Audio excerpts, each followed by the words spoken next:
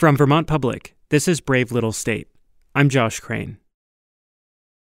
From my home on the Vermont side of the Upper Valley, it's about a 40-minute drive to my destination in New Hampshire, a house in Plainfield on a mostly defunct dairy farm. So, what would you like to set up? You want to be in the light, don't you? Yeah. I'm here on a recommendation. For the past few months, I've been working on a story all about the Upper Valley, a cross-border region that includes parts of far eastern Vermont and far western New Hampshire.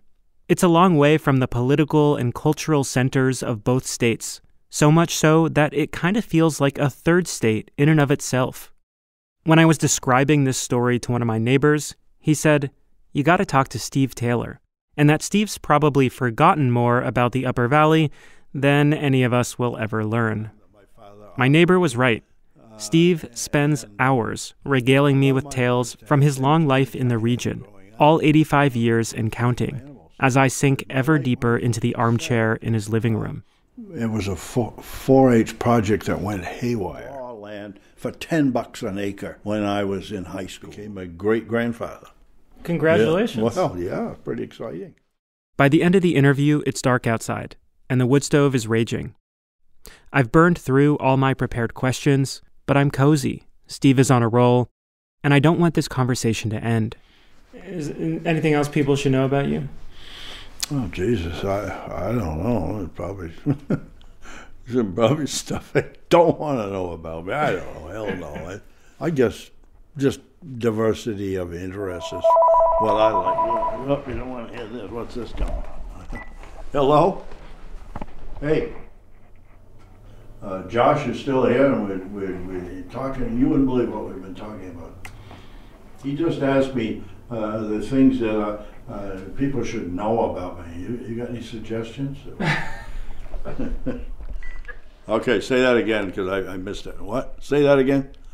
You're very good at getting things done behind the scenes, and your years of being a selectman, helped you to be almost the unofficial mayor of Plainfield.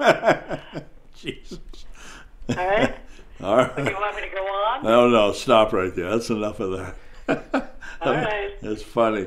Okay, we'll hit the movies on Thursday, all right? Sounds good. All righty. All right. Take Bye. care. Who's that? Her name is Rosemary Mills. We date a lot. Yeah, she's right nearby. Rosemary's assessment of Steve as the unofficial mayor of Plainfield sounds about right. He's a lifelong resident, he spent more than 30 years as the town moderator, and he worked in local newspapers. He also did a long stint as a statewide official, New Hampshire's Commissioner of Agriculture. I was an outside-the-box candidate. Outside the box because Steve is more dairy farmer than politician. He's long retired now, and his dairy operation, Taylor Farm, shut down a handful of years ago. The worsening economics for small dairies forced his family's hand. To see the cows go in 2018 broke my heart, but it's the way it is. In retirement, Steve has become a sort of de facto historian of the Upper Valley. So here are some basics. The Upper Valley describes a stretch of the Connecticut River spanning about 50 miles, depending on who you ask, and the cluster of Vermont and New Hampshire towns on either side. The exact edges of the region are a little fuzzy, but there's no debate that its middle includes Norwich and Hartford in Vermont, and Lebanon and Hanover in New Hampshire. There are no big mountains here. The greens and whites are distant peaks to the west and east, respectively. But there are a lot of winding roads and hills. This basically is on the northeast end of the Appalachians. And by rights, it should be an Appalachian economy. It would be a hard-scrabble place. Small farms, forestry, rural communities. That's certainly all present in the Upper Valley. It's a pretty remote area. In spite of this, the Upper Valley has a dash of the cosmopolitan. It's home to advanced engineering companies, historic opera houses, and art museums. Also, public media organizations like the brave little state mothership Vermont Public. We have an Upper Valley studio in Norwich, in the headquarters for the King Arthur Baking Company. My neighbor down here, he's a tech executive. The guy, he starts these tech companies, he sells them for $1 zillion, and goes and starts another one. And, right down there. And then right over here is the guy's a house painter, and she does home health care. The next house up, that guy is a neurologist, and his wife is a music teacher. Next house up, the guy's a banker. And, it just goes on and on. There are just all this diversity. And I still have a soft spot for people who have farmed or who have worked with their hands. I like to talk with a guy who can run a backhoe. I asked Steve why this is, why all these people and institutions ended up in this remote area, far from Burlington and Montpelier, Concord and Manchester. He says it's simple. Here, plunked down, are two multi-billion-dollar operations, Dartmouth College and a medical center. Dartmouth College, the Ivy League institution, and Dartmouth Health, one of the major medical systems of northern New England. He also highlights all the transportation options in the area. Interstates 89 and 91 reached the Upper Valley in the 1960s and 70s, which paved the way for strip malls with big box stores. Amtrak stops here. And you can even fly from the Upper Valley to New York or Boston via the Lebanon Municipal Airport. For many of those who live here, the Upper Valley has everything. I think that there are a significant number of people in the Upper Valley who identify more as residents of the Upper Valley, more so than as residents of Vermont or New Hampshire. This is David Watts, the winning question asker for this episode. He lives in Norwich and works across the river in Lebanon at a hospital affiliated with Dartmouth. He's also on the board of directors of a nonprofit called Vital Communities. The org operates as a convener across state lines, bringing together Upper Valley communities on either side of the Connecticut to address common issues like housing shortages and climate change. That type of collaboration between Vermont and New Hampshire might sound odd. The states are sort of rivals. Brave Little State made a whole episode about it. You can even get a sense just from the two state mottos. Vermont, freedom and unity. New Hampshire, live free or die. In the Upper Valley, there's an air of cooperation. Live free and unity, or something like that. The river here feels less like a political and cultural border and more like the beating heart of Upper Valley life. I live and work here, and sometimes I find myself crisscrossing it 3, 4, 5 times a day, running errands, going for hikes, visiting friends. I just think that creates a unique identity for the people who live here. And also a unique identity for a lot of area businesses. I did a quick unscientific experiment to get a sense of this. I opened Google Maps on my phone, hovered over the general geographic area of the region, and searched for the phrase Upper Valley.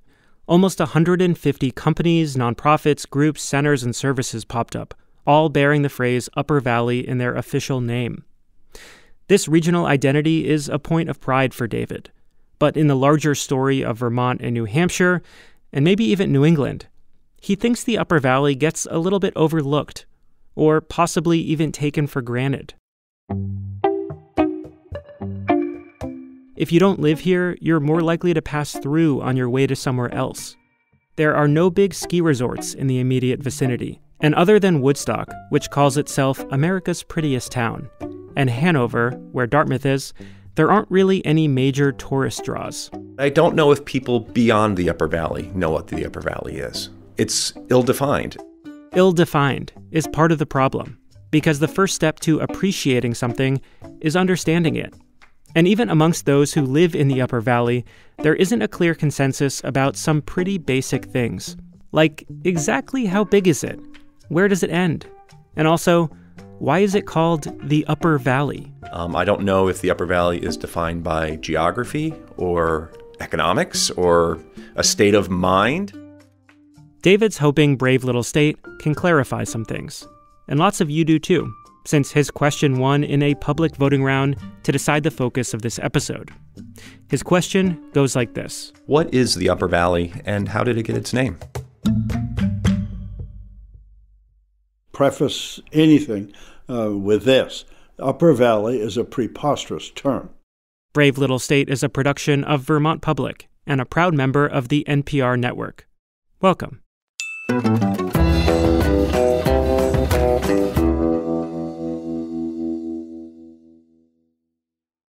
Brave Little State is supported by Vermont Fish and Wildlife, working to restore Vermont's threatened and endangered species through the Non-Game Wildlife Fund on the Vermont income tax return. And Common Ground Center in Starksboro, a nonprofit offering event space and lodging for retreats, meetings, and celebrations. Learn more about their gathering spaces and programs at cgcvt.org. Now we get to the term Upper Valley. Back to the unofficial mayor of Plainfield, New Hampshire, Steve Taylor. The term begins with a newspaper war. A good old-fashioned newspaper war. On one side, the Claremont Daily Eagle. Headquartered in Claremont, New Hampshire, it served the area from Bellows Falls, Vermont, and Charlestown, New Hampshire in the south, up to Bradford, Vermont, and Orford, New Hampshire in the north. A group of towns that were all colonized around the same time. So it was a pretty good-sized territory that they functioned on.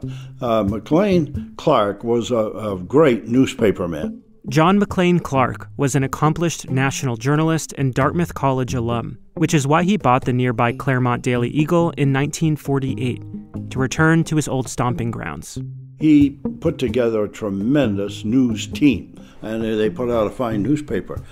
Very sadly, in 1950, there was a flood in the Claremont area. The Sugar River went wild. And John Clark and two of his kids went out in a canoe, kind of for the hell of it. John McLean Clark never made it home. So in November 1950, his widow had this newspaper dumped in her lap, and she had 5 kids to raise.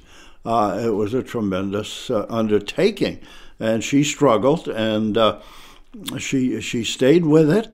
Right around this time, 2 other Ivy League grads enter the scene. 2 young whippersnapper, one graduated from Dartmouth, one graduated from Harvard. Alan Butler and Jim Farley. They had their Ivy League pedigrees, and they were aspiring newspaper guys.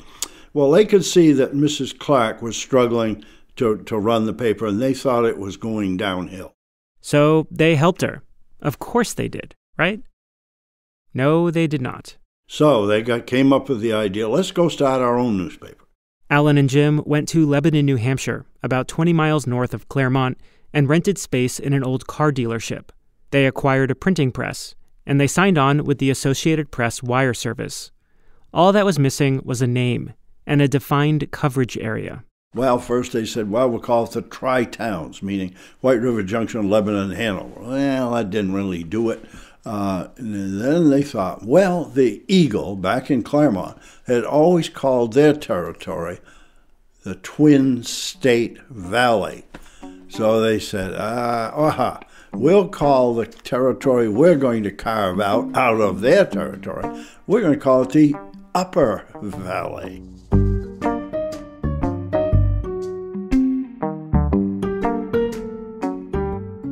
The Valley News was born. So, but what ensued then was a newspaper war between the Eagle of the Twin State Valley and the Valley News of the Upper Valley. It was a war over territory, and it was also a war over the character of the region. The Eagle was operated by Rhoda Shaw Clark, a widow raising 5 kids, and it was based in Claremont, in Old Milltown. On the other side, the Valley News was geographically and culturally more closely aligned with Dartmouth College, and they had a noticeably more progressive editorial page. According to Steve, some probably viewed the phrase Upper Valley as an elitist dig at the working-class paper down the river. What it connotes to them is people in Hanover and Lebanon look down their nose at Claremont, a tough old industrial town. This war went on for about 5 years. Competition was fierce. But at the end of 1960, the Claremont Daily Eagle waved the white flag, so to speak. They were losing too much money, and decided to stop selling papers in Lebanon, one of their biggest markets. It wasn't really about the quality of the journalism. There were larger economic forces at play. Claremont's heyday was in the past. Hanover and Lebanon, home of the Valley News, were gaining prominence. Dartmouth College was rising to become a national institution. And then, of course, the medical center, that was beginning to grow. The Valley News rode the economic wave. They started to turn a profit, momentum that continued in 1965 under the purview of their new news director, a young man by the name of Steve Taylor. So that's what I did for just under 8 years. Great experience, and we were catching the wave, really, a tsunami of the interstate highways being completed, and that attracted all kinds of activity. The Valley News won the newspaper war, and their regional moniker also won out. Pretty soon you noticed in the phone books, there might be 8 or 9 Upper Valley listings for businesses and not for profits, calling themselves the Upper Valley this, the Upper Valley that. And that has happened over the last 50 some odd years. It keeps growing. There are a handful of businesses that play off the name Twin State, car dealerships, plumbing companies, and the like. But here's the real difference. I've never met anyone who would say they live in the Twin State region. No, they live in the Upper Valley. Today, the phrase newspaper of the Upper Valley dawns the top corner of every Valley News front page. Green Valley News mailboxes are ubiquitous on residential roads around the region. They did make some recent cuts, but they're still delivering local and national news 6 days a week. Meanwhile, the Claremont Daily Eagle morphed into the Claremont Eagle Times. It briefly shut down in 2009 before being purchased by a Pennsylvania-based news group. As of 2022, it's operating under new local ownership. Their website still states proudly, serving the Twin State Valley.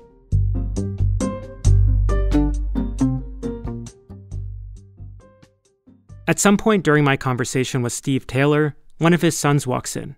He and his wife operate a smokehouse across the road. Yes, Bill?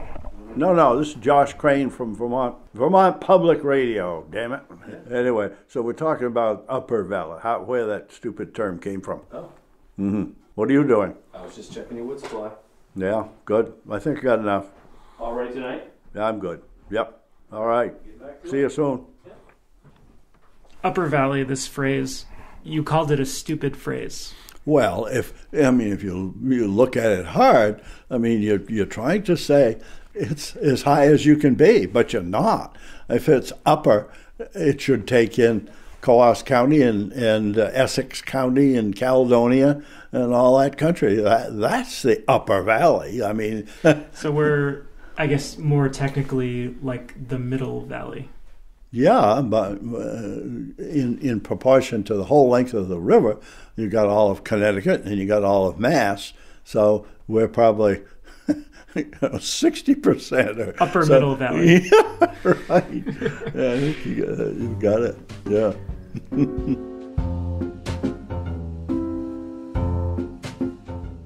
So, yeah, Upper Valley is not a geographically accurate phrase. But in the 70-some years after those Ivy League upstarts first established the Valley News, it's come to mean a lot more than a newspaper circulation area. Both individuals and institutions refer to themselves as being located in the Upper Valley. This is Garrett Nelson. I track him down at a work retreat. Garrett's the president of the Leventhal Map and Education Center at the Boston Public Library. He's a regional expert, as in he spent much of his scholarly career thinking about the concept of a region. Unlike a state or a municipality, you don't pay taxes to your region. You don't vote necessarily in a regional government. He says regions are based more on the natural landscape or culture than any political borders. Take the Midwest or Eastern Europe. You probably have a general idea of where these regions are located, though probably not the specific borders. All these sort of slightly hazily defined geographic terms, which are pointing at real units on the map, but are also very much determined, sometimes over-determined by a sense of like cultural connection. Garrett says we're constantly defining the places we live and the places other people live, and making sense of ourselves based on that map. Sometimes our geographic identities do correspond to political boundaries, like maybe you're someone who strongly identifies with being a Vermonter or a New Hampshireite. But often the places we identify with are more vague. The Northeast Kingdom, the Seacoast, Western Mass, the Upper Valley. We're making up these imagined territories all the time and assigning characteristics to them.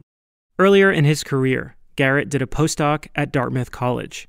He was already interested in studying how regional definitions evolve over time. And so when he moved to the Upper Valley, he kind of accidentally hit the geography jackpot. And he had much of the same curiosity as David Watts, today's winning question asker. So I started looking into it, right? Like what exactly do we mean? What is this region? What's in and what's out? Garrett devised an experiment. The first thing he did was ask people to look at a map of the larger area and then draw their boundaries for the Upper Valley onto that map. After collecting 150 of these, he aggregated all the responses together. You can see the finished product on our website, bravelittlestate.org. It's basically a cluster of dots, each dot representing one town that showed up on the user-drawn maps. Darker red dots symbolize towns with more consensus, and fainter red dots are the more unusual inclusions. Really the only kind of consensus was that the 4 core towns of Norwich, Hanover, Lebanon, Hartford were definitely in the Upper Valley. Those are the darkest red dots on the map, right in the center of the region. Every concentric circle out from that is like a little less agreement about whether you're in or out.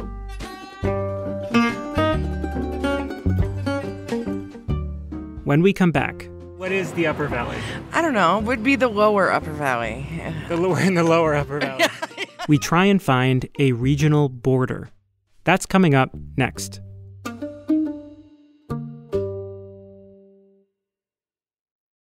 Thanks for listening to Brave Little State, where we have support from the Vermont Department of Liquor and Lottery, who manages Vermont's 802 Spirits liquor stores, contributing 100% of profits to the general fund, providing over $300 million to help benefit local communities. The Upper Valley, as a geographic area, is ill-defined. The Valley News includes 46 towns in its circulation area. Vital Communities, the Upper Valley nonprofit, includes 69 towns in its service area.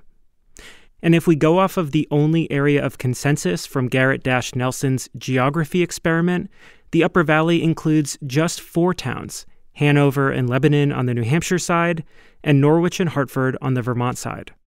We, over at Brave Little State, decided to test the region's borders out for ourselves. And by we, hello, associate producer Burgess Brown. Hey, Josh. Last week, you and I ventured out to opposite ends of the Upper Valley, or at least what we thought those ends might be. Yeah, we went off of the service map for Vital Communities, which casts the widest net in terms of the size of the Upper Valley. That's right. We basically tackled either end of a 90-mile stretch of the Connecticut River. I snaked my way across the northern edge on the Vermont side. And I took the southern portion. All right, Burgess, let's start with you. What did you find on your geographical definition expedition? So I started off in South Reigate, a small village in Caledonia County that straddles the Wells River. I drove a few laps of town before I could find signs of life. Hi. Hi. How are you? Good, how are you? I'm doing okay. What can I help you with? I stopped in the South Reigate post office to talk with Cindy behind the counter. She agreed to chat with me after I assured her there wouldn't be any tough questions. So my first question is really easy, are we in the Upper Valley right now?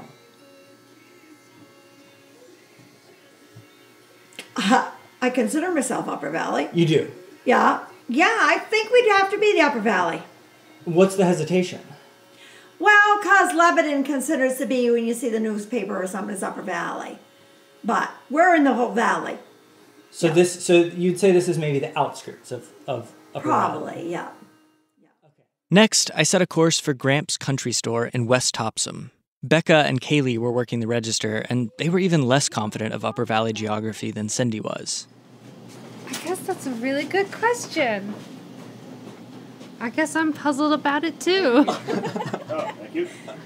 Well, are we in the Upper Valley now? Do you consider this the Upper Valley? I think so. Then Anne, a customer, walked in and shared a very confident take. It's stupid because the Upper Valley is lower than any other valley in the whole state. Isn't that stupid?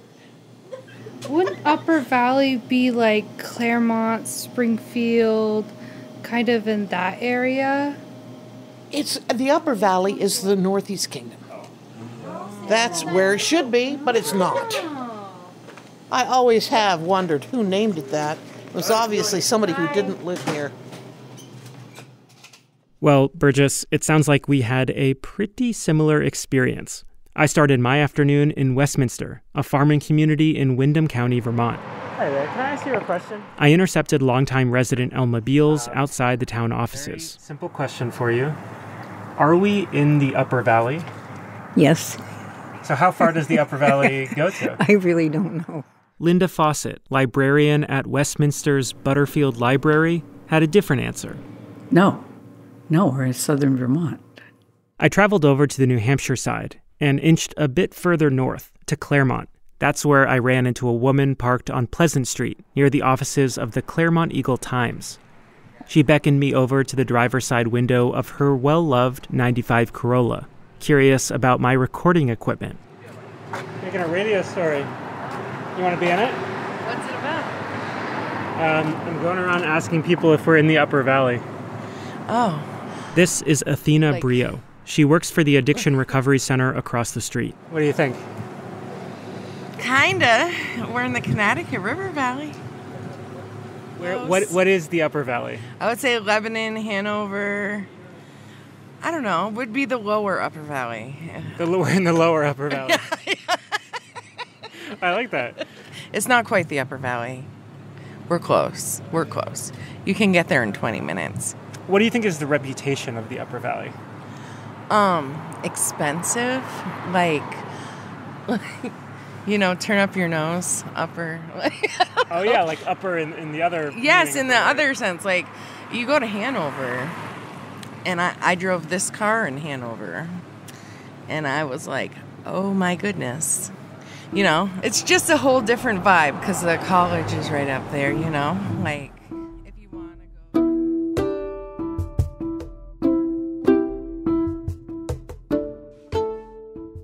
After gallivanting around the outer edges of the Upper Valley, I returned to geographer Garrett Dash Nelson's mapping experiment, the one with all the user-drawn borders of the Upper Valley.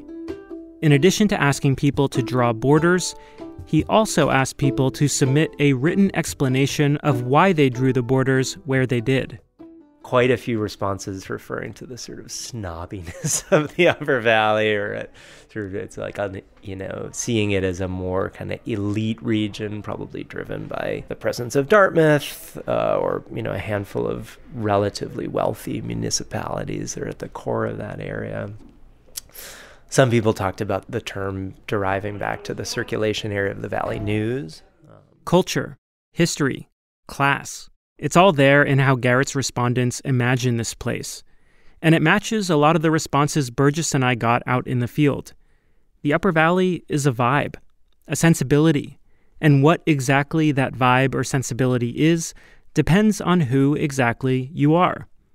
Meanwhile, Garrett says people's relationships to the places they live have changed a lot since the beginning of the pandemic. And in this case, that might mean more people identifying with the concept of the Upper Valley than ever before. As we've become formally despatialized in certain ways, we've also come to prize or crave this sense of regional attachment. Perhaps leaning into the Upper Valley identity is a way to reclaim something we've lost, or emphasize something we previously took for granted.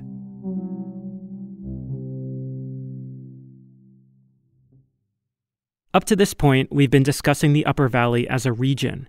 But imagine for a minute that the Upper Valley is actually one large city, and all the small towns in the area are different neighborhoods of that city. If you think about how you live in a city, you don't just stick to your neighborhood. Rob Gerwitt has lived in the Upper Valley for 25 years.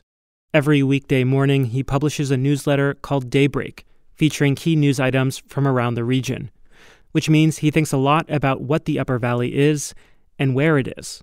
And this region as a city thing is his idea. He says it's one of the best ways to really understand this place.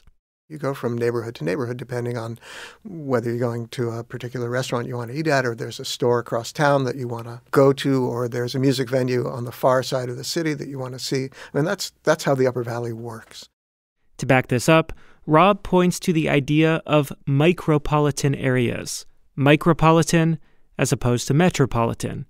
Whereas metropolitan areas are mostly urban and suburban, micropolitan describes a cohesive cluster of smaller cities and towns that operate like a rural ecosystem, away from the gravitational pull of a major urban center. The U.S. Census Bureau follows more than 500 of these micropolitan areas around the United States. As a whole, they account for about 14% of the national population. One of them's labeled the Lebanon, New Hampshire, Vermont micro area, basically the Upper Valley. And here's the detail that really brought it all home for me. According to the data, this is the most populous micropolitan area in the entire country, with a population of well over 200,000 people.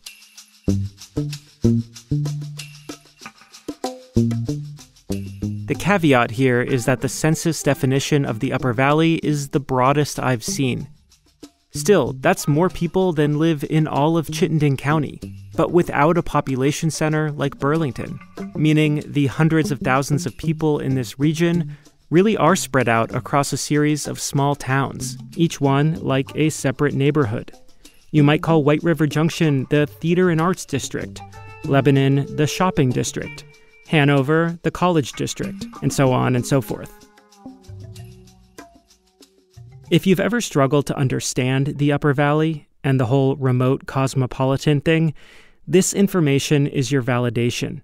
Nationally speaking, the Upper Valley is truly a geographic and cultural outlier. But what that also means is that you kind of wish more people knew about just so we could share it. I mean, there are lots of really good restaurants, and there's lots of really good art and performing arts, and there's lots of really interesting people, and there are really excellent bookstores.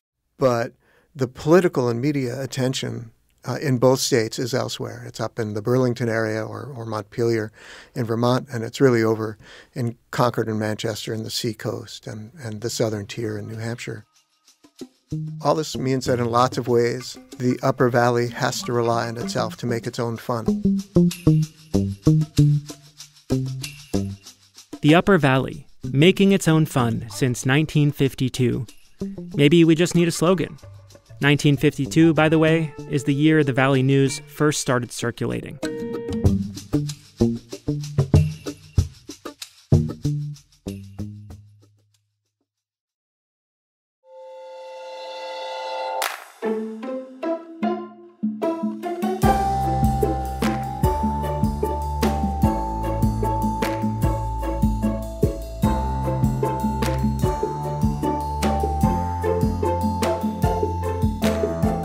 Thanks for listening to the show, and thanks to David Watts of Norwich for the great question. For photos from my reporting and lots more about the Upper Valley, check out the web version of this story. There's a link in the show notes, or just go to bravelittlestate.org. While you're there, you can sign up for our free newsletter and ask a question about Vermont, our region, or its people that you want us to explore in a future episode. We're also on Instagram and Reddit at BraveStateVT. This episode was reported by me, Josh Crane. Editing and additional production from Sabine Pooks and Burgess Brown. Angela Evansy is Brave Little State's executive producer. Our theme music is by Ty Gibbons. Other music by Blue Dot Sessions. Special thanks to Sophie Stevens, Mark Davis, Bill Kane, Pat Boerum, John Lowe, Richard Hastings, and Kat Blanchard. Brave Little State is a production of Vermont Public and a proud member of the NPR Network. If you like our show, you can make a gift at bravelittlestate.org/donate, or just leave us a rating and review on your favorite podcast app. We'll be back soon with more people-powered Vermont journalism. Thanks for listening.